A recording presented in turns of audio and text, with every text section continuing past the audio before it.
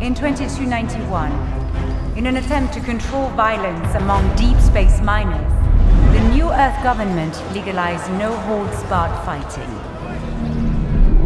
The Undermining Corporation, working with the NEG, established a series of leagues and bloody public exhibitions.